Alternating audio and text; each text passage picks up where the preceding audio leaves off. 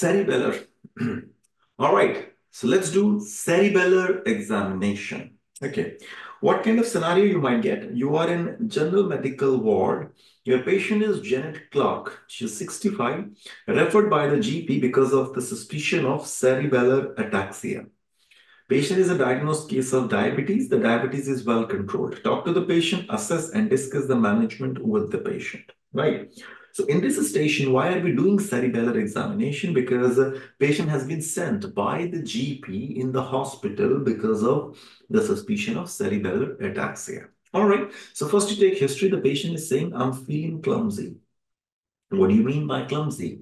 You need to elaborate it. Patient is like, I love knitting. I used to knit for my grandchildren, but because of feeling this clumsiness, I can't do it. But I really want to do it, doctor. For how long you been having this problem? The problem is from last 3 months and it is getting worse. Okay.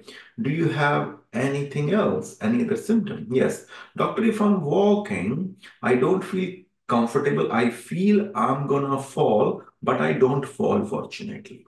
All right. And this is also happening for last 3 months and also it's getting worse. Okay. Do you have any other symptom?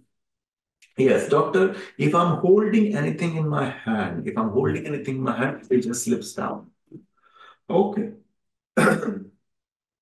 So it's also for last 3 months and it is getting worse. All right. If you've got any other symptom, no, doctor. So now patient has got so many symptoms and the GP was suspecting cerebellar ataxia and GP has referred this patient to us. So now what you do, this patient is feeling clumsy. This patient is feeling dizzy. This patient is having problem in walking. Patient has got problem in holding things as well. So what you're supposed to do here, you try to find out the reason, what can be the reason behind it, right? So you can ask about if there is any infection, if that can be the reason, right? So that is something that you can ask. Then you can ask if the patient has got any eye ear problem. Patient has got diabetes. Just check if the diabetes is well controlled or not. Check for diabetes, hypertension and everything. Ask 1, 2 questions for stroke, TIA as well. Any weakness in any part of the body, any problem with the speech and all, right? Eye problems, I'm just trying to rule out the MS as well, multiple sclerosis as well. So you have to ask a few questions just to see that I'm trying, just to show it to the examiner, I'm trying my best to find out the cause. In the exam, you may not be able to find out the cause, but they want to see how much did you try? Did you try to rule out the differentials or not? Right? Maybe alcohol history might be helpful as well. Family history might be helpful as well. Then what you do after taking history, you have to do the examination. So in cerebellar examination, what are the things that you check? We check for speech. Usually we go for these 3 words: British Constitution, baby hippopotamus, 42 West Register Street. Then the eye movement, you can check for nystagmus. Then for the coordination, you can check for finger nose test, dysdiadochokinesia, heel to shin test.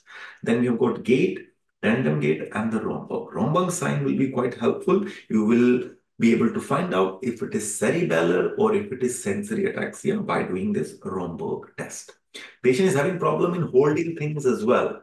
I would like you to check the tone in the upper limb as well, right? So these are the things that you can check. Now, you may not be able to do the full examination. Wherever you reach, it's okay. Now, the thing is, the management won't be different. Management will be what? So the management would be, you will be keeping this patient in the hospital. You will be doing some blood investigation just to make sure there is no infection. Doing maybe urine test as well, just to make sure we don't have any urine infection as well. And then you have to go for CT or MRI scan.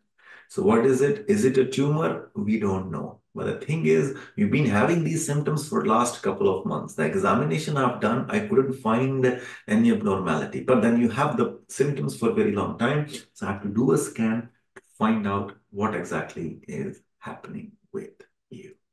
So that is something that you can do as a part of management in the station of cerebellar ataxia. All right.